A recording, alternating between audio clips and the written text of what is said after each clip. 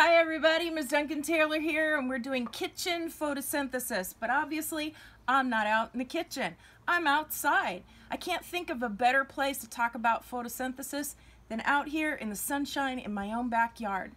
Before we get started, you need to go to Google Classroom and you need to find this diagram. It's called Photosynthesis and Respiration. What goes around comes around. You need to print it off. And then you need to find yourself some colored pens or pencils or even crayons, I don't care, and bring them back, okay?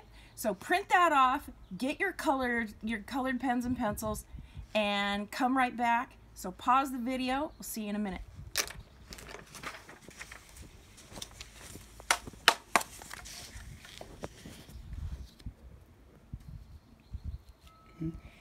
So what I want to do here is I want to talk to you about photosynthesis and respiration, the whole picture.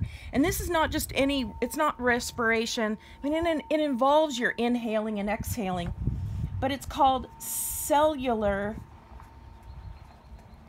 respiration because it goes down, it happens inside of every cell all over your body.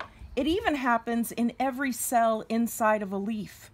Cellular respiration goes on virtually everywhere. But photosynthesis, you know, only goes on in leaves. It involves these two reactions, involve these two organelles. The first one you know of as a chloroplast. Inside of leaves and of plants.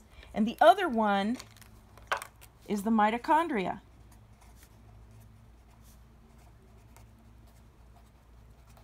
Which is inside of all cells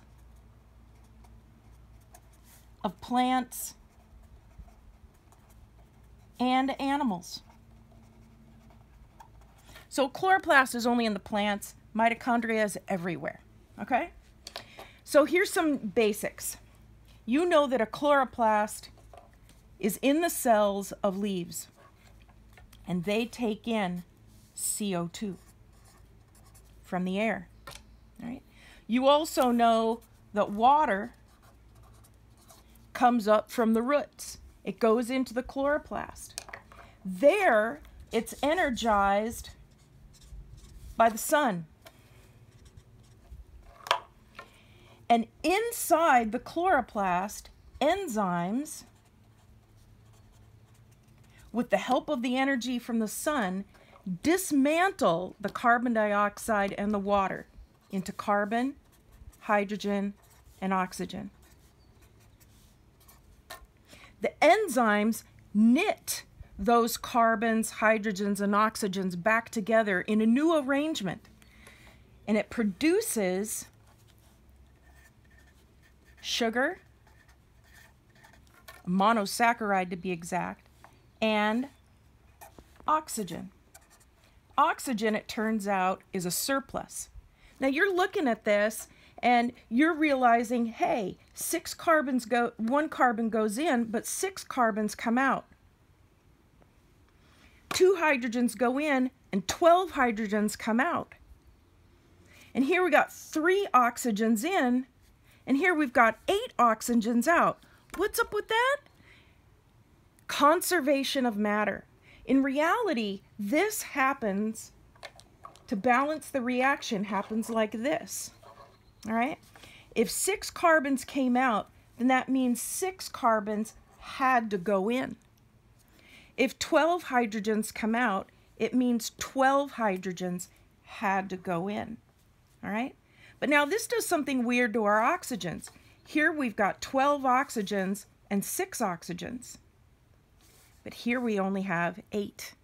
So how do you balance it? If you put a 6 right here, you get 6 oxygen molecules. There's 12, and there's your 18. So here you got your 18 in, and now you got your 18 out. 6, 6, 6. Devil of an equation, don't you think? All right. So this is the essence of photosynthesis, all right? Happens in the sunlight, leaf cells, chloroplasts. This next part is respiration. cellular respiration. And remember, it goes on in plants and animals. So now what happens is, for us people, we eat the sugar, we inhale the oxygen, and with the help of enzymes, we dismantle, we tear apart those sugar and oxygens,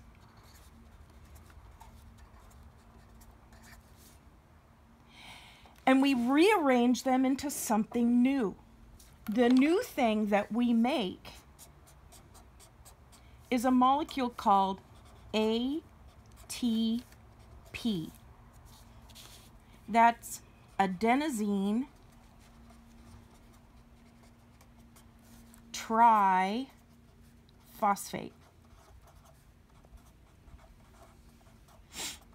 All right.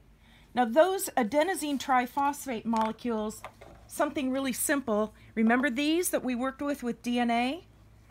An adenine, there it is, adenine. It uses a modified DNA molecule to do this, a modified what's called a nucleic acid. And it sticks on another phosphate, adenosine dinucleotide, and then here's the third triphosphate. There it is. Now these pieces are already here in the mitochondria, waiting for this chemical reaction to happen. And what it does is it takes this sugar and it tears the sugar apart, and it uses the energy from the sugar to stick those phosphates on. Think of these guys like batteries in your cell phone.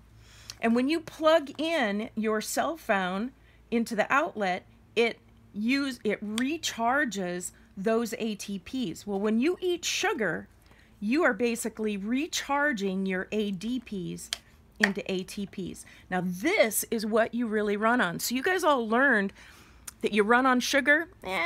You really run on this, ATP. Because what happens is that we take these phosphates and we kick them off one at a time. Oh, I smudged that. It's supposed to say 7 kilocalories.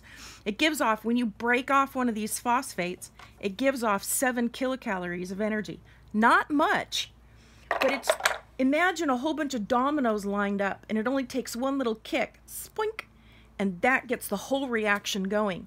Well, when you kick off one of those phosphates, that's that little spoink, and it makes a chemical reaction happen. You think a thought, you say a word, you write something with your pen, you move a muscle. All of those chemical reactions are because of spoink.